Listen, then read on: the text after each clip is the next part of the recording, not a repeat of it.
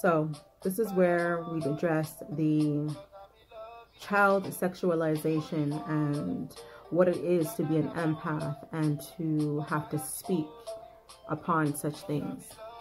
What I would say is that coming from a cultural background in which we sweep a lot of things under the rug and we do not talk about things, and the children are shamed and bullied into being quiet, I will say that we see that we're at a time now where there are a lot of things that are coming to the surface and are no longer remaining buried.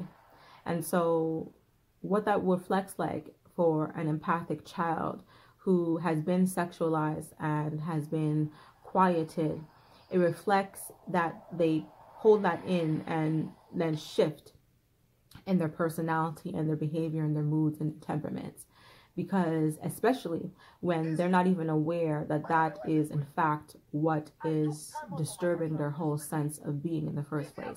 So they tend to act out, and they tend to act in a way that basically is very disruptive to who they are. And they really don't know any other way of coping, because they don't have any verbiage for the things that they are experiencing.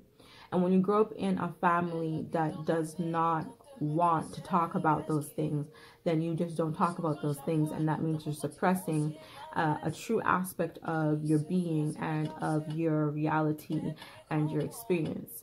And then you grow up into a teenager and an adult who still is holding those traumas and those episodes that you don't know about. And then when we're speaking from the Black community perspective, and we see the constant traumas that are playing out on the streets on a daily basis, we recognize that we are unresolved. And as an empath who feels everything and is sensitive to everything, when things are unresolved, that makes it worse. So that means instead of you acknowledging that this has happened and you can move on in a healthy way, you are stagnating in your pain, and you are in a standstill in those feelings, and in that place of you're being taken back to feeling helpless and feeling voiceless and feeling confused about what exactly is happening, and not being able to communicate it, not being able to make sense of it. And you're growing up in a world that's constantly telling you to get over things and to get a tougher skin and to bury things or to just not talk about those things. And as an empath who needs to communicate and release and let things out, that is not how we maneuver, and it's not going to be in our best interest.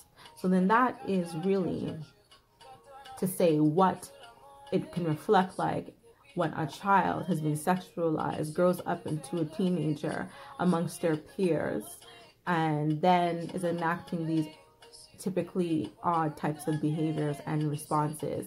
And then as well, they are now an adult and has to interact with these same traumas that are unresolved. So this is what this is like, and it is really difficult and it is really challenging when we are in a community that refuses to talk about the truth, refuses to address the things that are painful but need to be discussed so that they don't repeat themselves, where they're coming from and how to address them so that they don't continue to repeat. So this is what all of these videos are stemming from, is to always bring the light and to bring clarity to the context of how we can get to the places that we do and why it is we might respond and lash out in the way that we do. And once you come to an understanding of these past traumas and how they affect you and they affect the people around you, then you start to acquire the tools and the modalities in which you can then express yourself and release them, and no longer be a prisoner to the things that are painful. You now have the voice in which that you can speak and address them, and you don't have to be afraid to tell your story, because you are not alone.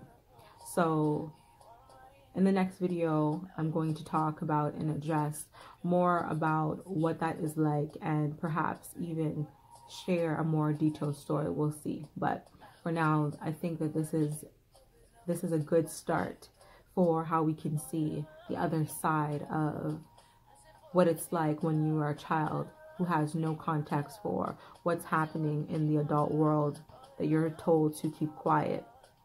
And then you grew up to be an adult and realize that it's the reverse. You are supposed to speak and tell your truth, because that ultimately is what allows you to be who you are. You no longer have to feel ashamed and hold the stigma of these labels that are not even you. They're simply a manifestation of the trauma that you experience, and it's not something that you have to hold as you. It is something that you experienced, and through that experience you can now empathize and know what it's like for others who may not be ready or may not know how to speak from that place. And so for you, doing your work then can hold the space and then can provide some of the tools and answers and help illuminate the path to healing. That is what having these conversations and being transparent is all about in our community and in tradition. So let's think about that.